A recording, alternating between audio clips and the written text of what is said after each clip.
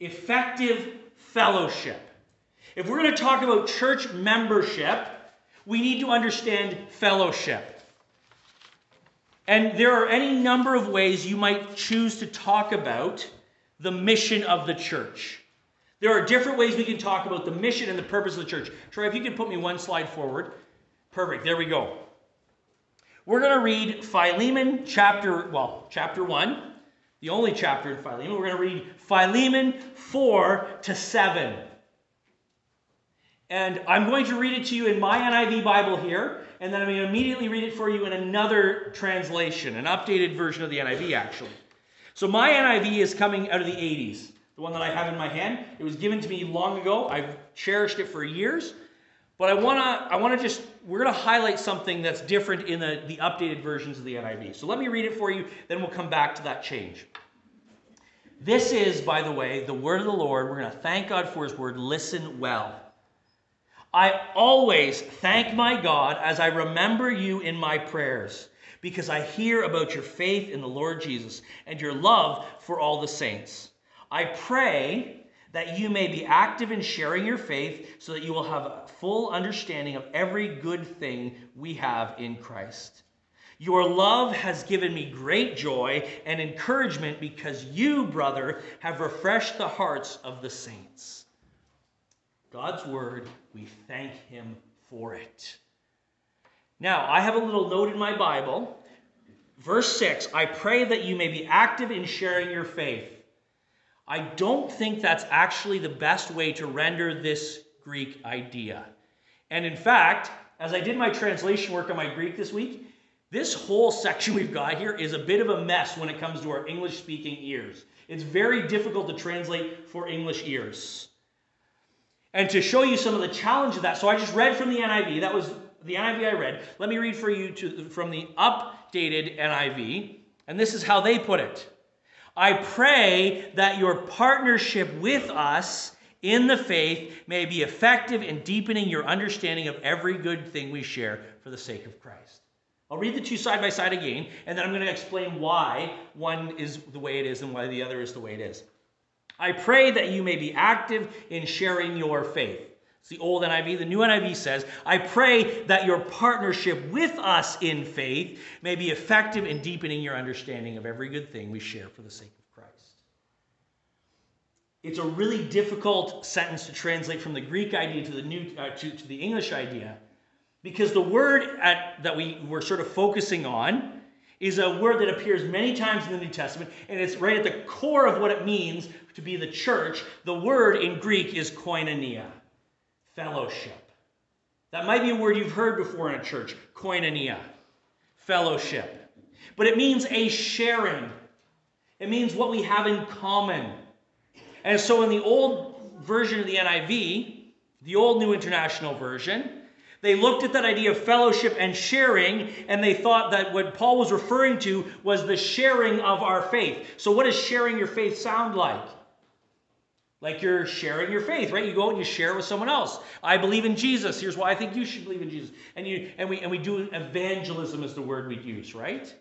That's a sharing of our faith. But I think a better translation is the one we found in the updated NIV. Our partnership in faith. The ESV puts it this way, and I pray that the sharing of your faith may become effective for the full knowledge of every good thing that is in us for the sake of Christ Jesus. You can hear sort of both sides of it coming through in the ESV. Let me tell you why I think it's important we understand that what Paul is talking about in Philemon here is actually fellowship that we have together with one another. Because if you don't understand fellowship, you will have an anemic view of the church. And what Paul is asking Philemon to do here is to understand that our brotherhood, our family relationship as a church of Jesus Christ changes the way we relate to one another. And that's what church is all about. Church is all about recognizing that we are one in Jesus, together, a family. And if you don't understand fellowship, you will have an anemic view of the church. So what is anemia? Does anybody know what anemia is? Anemia is a condition that has to do with the red blood cells, and we're talking medically. It's a condition that has to do with your red blood cells. There's a dysfunction in your blood. It can leave you tired. It can leave you without energy. But if we call something anemic, and we're not talking about the medical definition, anemia is a lack of vitality. Anemia is a lack of force or spirit or interest or savor or substance or quality. If you do not understand Christian fellowship, you will have an anemic view of the church. One of the key ideas at the core of what it means to be a church is fellowship, koinonia.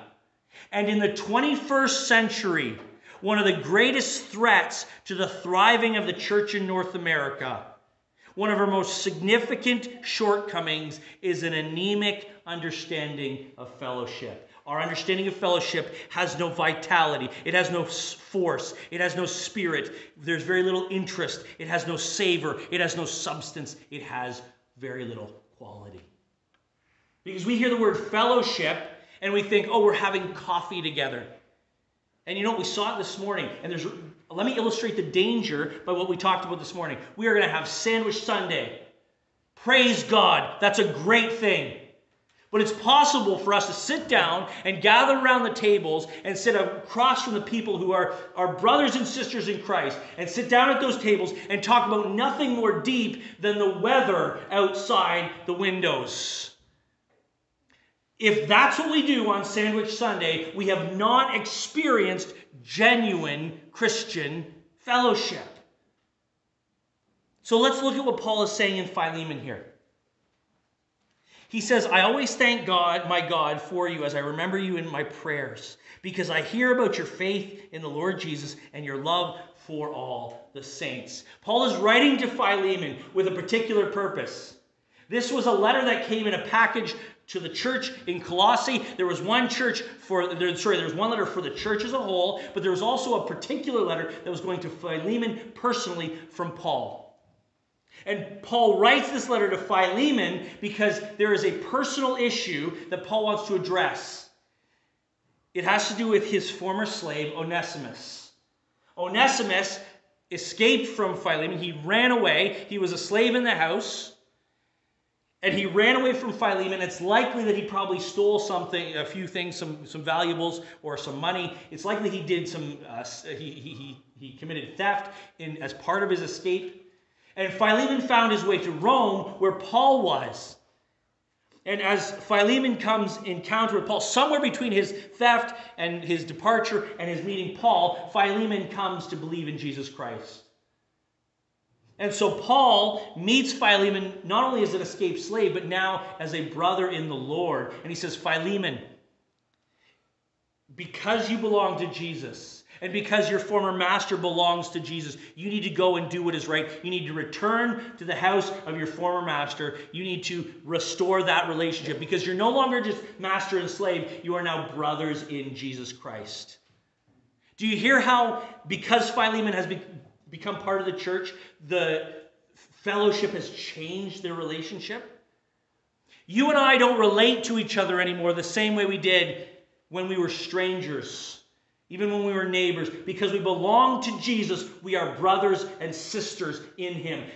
To the point where it's impossible to talk about the individual members of a church body apart from the body itself. You can't take the ear and throw it away and say, you just be an ear, we're going to be the rest of the body. You can't do that. You can't cut off the foot and say, you be fine, you just live as a foot for the rest, and the rest of the body will get along with it. You can't do that.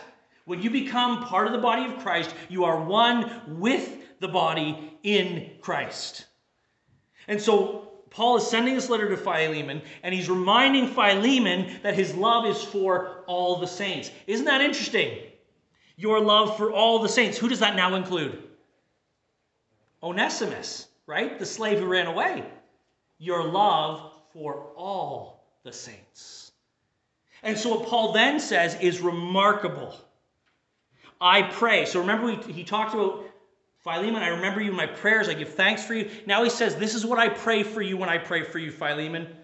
I pray that you may be active in sharing your faith. Or, as we remembered, sorry, I'm going to stop reading from there because I pray for you that your partnership with us in the faith may be effective in deepening your understanding of every good thing we share in Christ. Fellowship in the faith, the fellowship of the faith, brings us to know what is ours in Christ Jesus. Which means if you sacrifice fellowship, you lose something of your inheritance in Christ. I pray that your partnership with us in the faith may be effective. Our fellowship is effective in bringing us to a deeper understanding of everything we share, every good thing we share in Jesus Christ. Do you understand now why, if we don't understand fellowship, we will never get church right? I want to point out one more thing here before we move on to talk about, okay, so what do we need to know about the church then? I want to point out the fact that our fellowship is in Christ.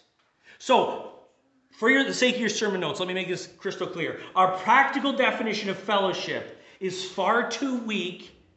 We are family in Christ. We are one in Him. And that one in Him can never be forgotten. Because if you treat the church like any other service agency or organization, you'll begin thinking, well, we can adapt and adopt different rules and procedures and policies based on what works best right now. And the church does not have that freedom.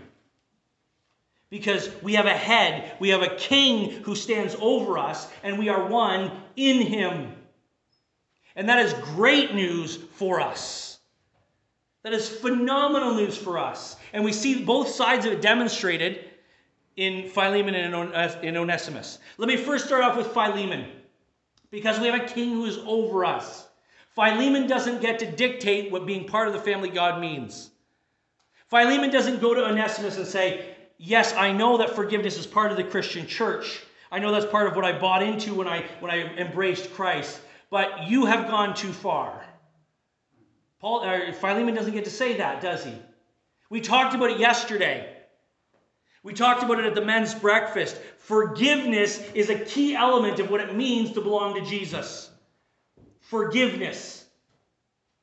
You remember what Jesus said on the cross as they crucified Him, as they mocked Him, as they put Him to death, an innocent dying for the guilty. Remember what He said? Father, forgive them, for they know not what they do. You will never suffer anything as outrageous as what Christ suffered, and in His suffering, He prayed forgiveness over the perpetrators. Now, there may be people in your life that you can't allow in because you know they're not to be trusted, you know that they're going to wound. There may be people who it's not safe to allow them intimacy with you in a relationship. But that's not but even in that, we need to remember forgiveness sets us free to not hold those things over us. I once heard it expressed like this. You probably heard the expression, holding a grudge is like drinking poison and waiting for your enemies to die. Where forgiveness sets us free. And so for Philemon, because he belongs to Jesus and Jesus is the king and we are one in Him, Philemon is obligated to follow his king. And the great news is the king always takes us to the best places. What does it say about the good shepherd in Psalm 23? He leads us to green pastures and still waters. Even if we have to go through the valley of the shadow of death, He leads us there. And He anoints our head with oil. And He sets a table before us. And we will dwell in the house of the Lord forever. So as a church family, there are going to be times where people say, well, shouldn't we really embrace this idea? Or shouldn't we really open ourselves up to this concept? Or don't you know that the world is changing and moving forward? And we as a church have to say, yes, but King Jesus has said. And we don't follow the world. We don't embrace those things. So on the one side of this fullness in Him, on one side of the fact that we have these good things in Christ is the fact that He is our King and He defines what it means to be a church. He defines what it means to live well. On the other side of that, and I want you to hear this very clearly, on the other side of that is this truth, that everyone Jesus has accepted should be accepted by us. Do you hear what I'm saying there? If Jesus has said, I died for that one, they have given themselves to me, they are mine. We have no right to say, no, you can't belong.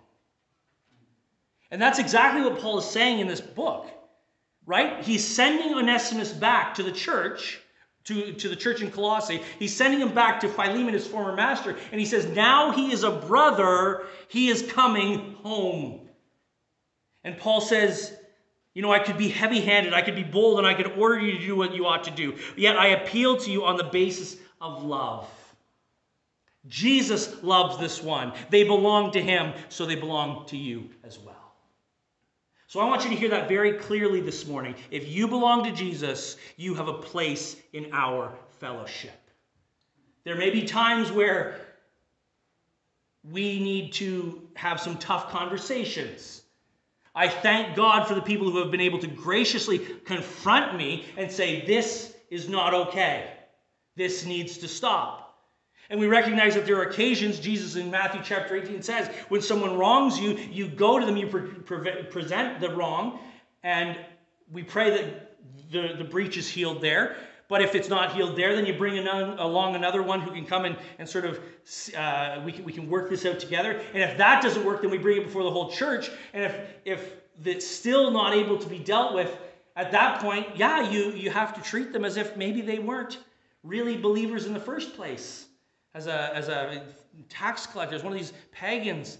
There are times where we have difficult days of fellowship or where we have to have difficult conversations. But the point, the heart, the thing that we see in the book of Philemon here is that if you belong to Jesus, you are part of the church. And no one in that church, because Christ is king, not them, no one in that church can turn to you and say, you're not good enough, you don't belong here.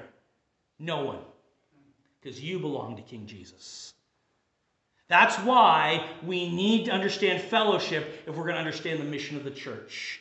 That's why in the 21st century, one of the greatest threats to our thriving as a church, one of our most significant shortcomings, is an anemic understanding of fellowship. We are one in Christ. Let me read for you what Paul said in Ephesians. Ephesians 11, I'm going to read a few verses here, or Ephesians 4, verses 11 following. It was he who gave some to be apostles, some to be prophets, some to be evangelists, and some to be pastors and teachers to prepare God's people for works of service so that the body of Christ may be built up until we all reach unity in the faith and in the knowledge of the Son of God and become mature, attaining to the whole measure of the fullness of Christ. There is a unity that is there. So we understand that fellowship, a bold, full-bodied understanding of fellowship, is key to our understanding what it means to be a church. So let me talk very quickly about the mission of Faith Baptist Church. And we could talk about it in different ways. Let me show you one way that's a little bit disconnected from this. I was asked to write a paper not long ago for the seminary as part of my master's degree. Troy, can you go to the next slide? Say, if you were to propose a mission for our church, and this is, by the way, not our official church mission. This is just Pastor TJ talking, okay? So you won't find this in any of our official documents, but I think it's helpful, and I think you're going to see why I suggested if we had to come up with a new mission, why something like this might be helpful. So, Faith Baptist Church exists to be a Christ-centered community where hearing becomes believing, believing becomes living, and living becomes witness. That could be a mission of our church, right? And hopefully you can see where I come with that. That's a gospel pattern. First off, that Jesus is at the center, so you got I love this. I'm not a very artistic person, but every so often I do something, I was like, yeah, that's pretty good for me. So I did this diagram where Jesus is at the center, and we see this gospel pattern, right? Jesus goes out and he preaches the good news, the arrival of the kingdom of God, and people hear it. And upon hearing it, they believe in it, they start to trust in it. So once they put their trust in Jesus, then they start living like Jesus. And as they go out and live like Jesus, they then become his witnesses in Jerusalem, Judea, and Samaria, to the ends of the earth, right? There's this gospel pattern that we see in the Bible. And if we as a church could replicate that, I think we'd be doing what God has sent us to do. So we could talk about mission something like that, okay? I give that as an example. But I want to this morning propose to you a much simpler definition, a simpler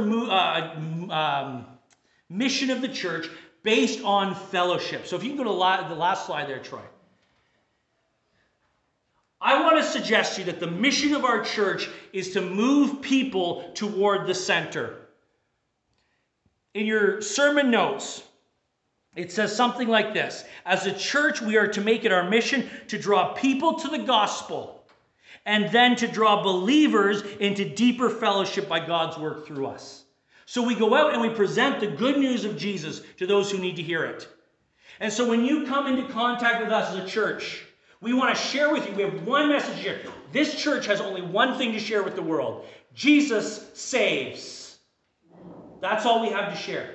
And now it works itself in a million different ways. There's a million applications of that. But our number one message, the only message we have, is Jesus saves. And so our first priority is to draw people towards that gospel message by God's grace. We don't do it because we're clever. We don't do it because we're attractive. We don't do it because we're particularly smart or good. Or look at your pastor, right?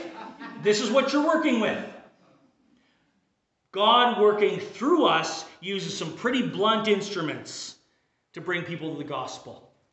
And then once they have come to the gospel, our job as a church, our mission as a church, is to draw us into deeper fellowship. Do you hear how that's coming directly from Philemon?